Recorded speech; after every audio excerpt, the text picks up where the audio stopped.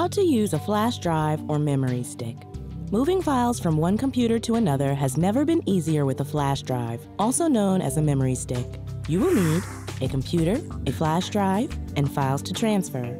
Step 1. Plug the flash drive into the computer in one of the USB ports on the side or on the back of your computer. Step 2. Open My Computer on a Windows machine to find the flash drive. It may be called drive D, E, or F, depending on how many other drives are on your computer. Step 3. Find the icon on a Mac computer that is on your desktop and says flash drive or travel drive. Step 4. Find the files on your computer that you want to save onto the flash drive.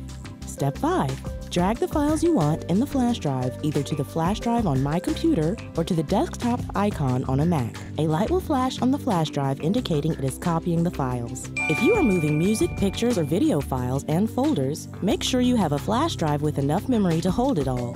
Step 6. Eject the drive properly by either right-clicking on it and selecting Eject on a Windows computer or dragging the flash drive icon into the trash on a Mac. Step 7. Take the flash drive with you so you can access your files on any computer you come across during the course of your day. Did you know early hard drives on computers held 20 megabytes and cost about $800? Today, an $8 flash drive holds 2 gigabytes, which is a 100-fold increase in capacity.